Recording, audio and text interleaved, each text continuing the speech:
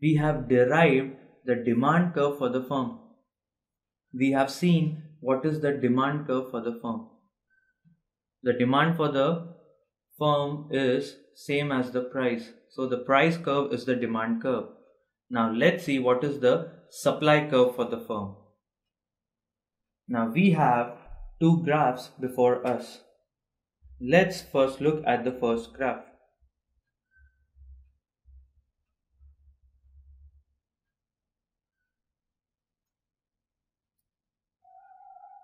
In our earlier chapter, we have done the concepts of average variable cost and marginal cost. So we have this average variable cost curve placed on the first graph. So we can see that if the demand is D1, the firm should be producing OQ1 quantity because D1 intersects ABC at the point A. Let's assume it to be point A. This is the least average variable cost. You can see that the average variable cost is the least at this point. It is the minimum, and this is where it is tangent with the demand curve. So this is the amount of goods that it should sell, OQ1.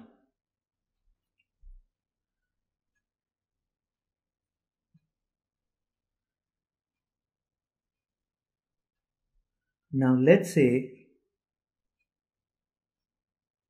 the price rises in the market, where the price has risen from 3 to 4.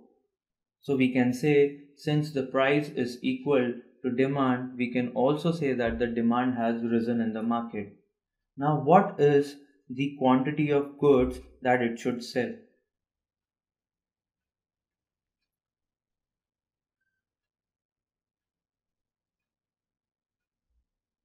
The quantity of goods that it should sell is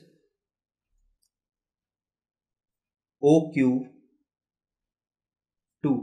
because the marginal cost of the firm is cutting the demand curve at point B.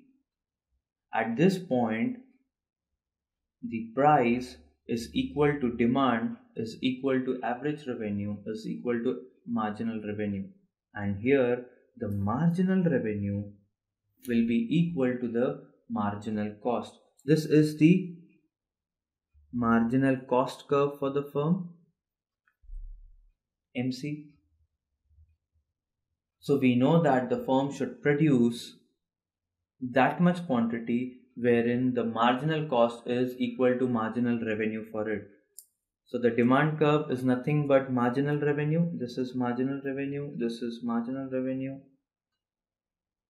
All the curves are marginal revenue curves. So the equilibrium will be at the point where the marginal curve is cutting the marginal revenue curve from below.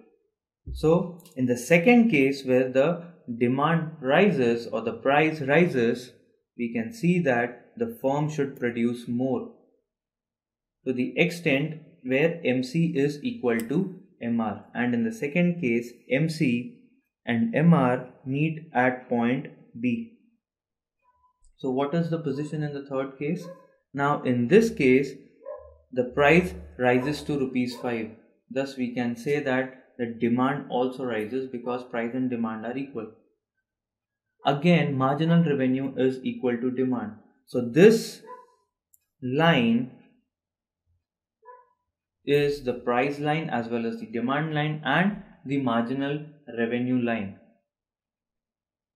We also know that the marginal cost curve is cutting it at this point. Let's name it as C. So this would be the point of equilibrium for the firm. And how much should it produce and sell? It should produce and sell OQ3 amount of goods. In the same fashion, we can say that the firm should produce OQ4 amount of goods in case its demand rises, its price rises to rupees 6. So when you connect all these points, you get a curve which is on the marginal curve, and this curve would be the supply curve, because if D1 is the demand, Q1 is the quantity that you are manufacturing, so they meet at A. If D2 is the demand curve, it meets the marginal cost curve at point B. So this is the amount of quantity that the firm is going to produce. So the firm would produce OQ amount of quantity. Again, when the demand rises, the firm will produce more. It will produce OQ3 quantity now. So what happens is, this also tells me how much is the amount that the firm would produce and sell in the market. So our marginal cost curve also becomes the supply curve. So we can say MC equals to S for the firm. Like price was equal to demand, here marginal cost curve is equal to supply.